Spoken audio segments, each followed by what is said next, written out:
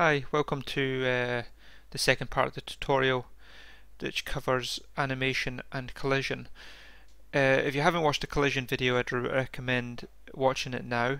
You should have this so far. If you don't, just go back. It's just a 10-minute video and it goes over simple rectangle collision. I also have another video, a simple animation video. I also recommend watching that because I'll be using some of the techniques that I used in that video to make our animation class. This will probably be two parts to this video because it might take longer than I think. I'll see how it goes. Anyway, let's get started. Okay, so we have the game class which we used when we created our collision rectangles and what we draw to the screen there, but let's create the animation class. So in fact, we've already got the project, so right click on your project and add a class. XNA Game Studio. No, just do a simple C# class. Let's call it animation. Now you'll need to add the using directives for XNA, so you just get it from the game class.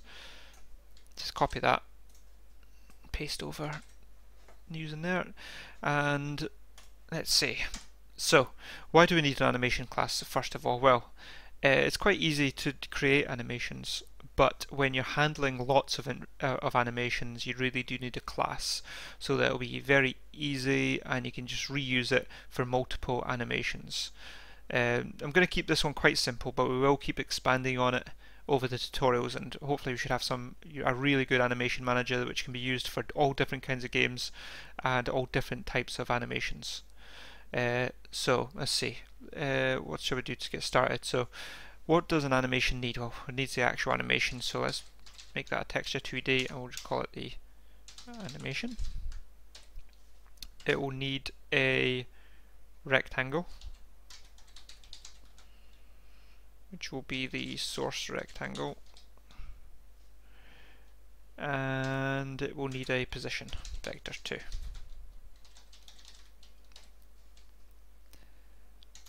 Now I'm assuming when people are going over these tutorials that you already know quite a lot of C#. Just to go over it, these are class level variables, and I've not declared a scope, public or private, because when I don't declare it, it's automatically private, so it's only available to this class at the moment.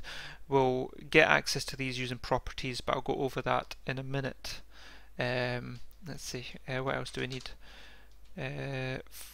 Right, we're going to be using timers, so we'll take a float and have that record our elapsed time. That'll be useful for when we're calculating when to play the next frame. In fact, that's a good point. Let's have a frame time as well. So that will be used to decide how long each frame will last for. 1 second, 2 seconds, things like that. And we'll need the number of frames. The current frame that we are on. Let's see, these will be for helper kind of like methods later on. We'll have an int width and then height. Frame width and height, that could be very useful for when we're doing collision detection later on. And if it's to loop or not. I think that's it for now. Can't think of anything else at the moment, but if anything else comes up while we go along, we'll just add extra variables. So let's do the constructor. So what's this? This is the animation class. So I will want to load the textures in this class so that I don't fill up the game class too much. So to do that, we'll need access to the content manager. So let's put the content manager as one of the properties here. We'll need the name of the asset, the picture. We'll need, let's see, to take the speed of the frame, the number of frames, and whether it's to loop or not. Okay, so let's set these to the variables we just declared. So this dot frame time will be equal to the frame speed that's entered in the constructor when the object's created. By the way, this keyword just points to this here, so we know it's calling its own variable. This dot num of frames, is equal to the num of frames. This dot looping is equal to looping, and we need to also load that animation texture. So this dot animation is equal to, and then we use that usual content dot load, because remember we've got access to the content manager now, so we can use this method. It's a texture to date, and it's going to have the name of the asset that's passed in here, so that'll be loaded here when the object's created. Let's get the frame width and height of this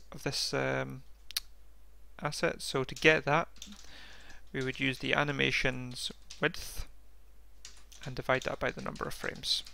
That would get us the individual frame width. Exact same thing for frame height. Get the animation texture's height, and we will divide that by number of frames to get. Mind you, I actually don't really need that for R1. That would be helpful if the frames are, there's so many frames that it's not all on one line. But anyway, so it's good to have. So position as well, let's just set it to what we had in our last tutorial, 100, 100, wasn't it? Okay, and that should be the constructor for now. So far what we've got is to set up our variables, set up our constructor so that when the object's created, these variables are filled with the information provided. So now we will actually want to play the animation. So let's create a method for that. So we'll make that public because we want that to be accessible by the game class. No return type. Just call it play animation, play anim, and we'll pass in game time. We'll need this for the elapsed time. We'll use the game time built-in properties so that we can get an accurate elapsed time. Do that now. So we'll have elapsed equal to the add on the game time dot elapsed game time dot total milliseconds. So every time that will be in an update method in the game class. So every time this method's something wrong there, I'll get to that in a second. Every time this is called, it's going to add on to elapse the elapsed game time from the previous call, so that will keep going up at a steady rate, so that each frame it's always the same. So what's it complaining about? Double to float. All right, this just requires a cast to a float because it was expecting a double, but this is a float. Okay, let's see. So then we'll need our source rectangle to be updated. So that would be the current frame times frame width. We did this in our first kind of animation tutorial. It's just exactly the same things, just that we're putting it into a animation class instead of just in the game class, so this can be reused. So again, I'll just quickly go over it. This is the x coordinate, the y coordinate, the width and the height. The x coordinate should always point at the current frame, and to get that we just do a simple calculation of current frame times frame width.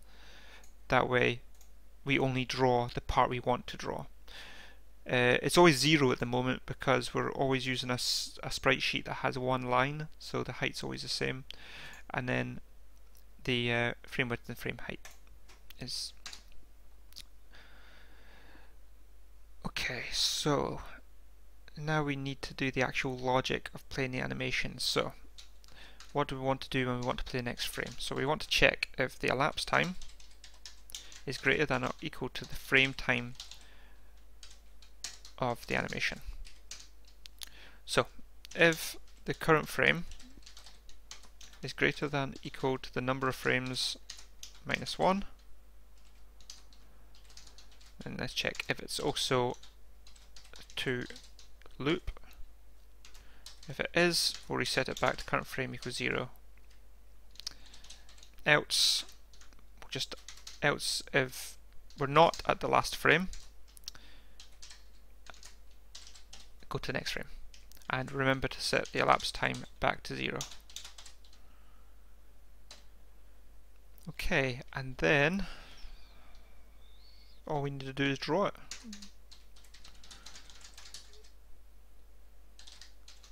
I'll pass in a sprite batch object because when we call it in the game class, we'll be using the sprite batch. Like here. Oops, wrong sprite batch. Now, lots of overloaded methods for sprite batch. We'll be wanting the one with rectangle and a vector too. And we can probably do some cool things with them as well. Right, we'll use this one. This one's quite good. So for texture, we'll use the animation. For the position, we've got variable called position. The rectangle is the source rect. Colors, color.white. Rotation, just put 0f in for now. Origin, let's just put the top left. So new vector 2, 0, 0.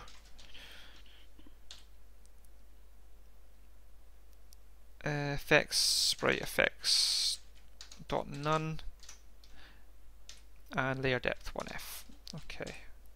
Okay, so that's our. Oh, what have I done wrong?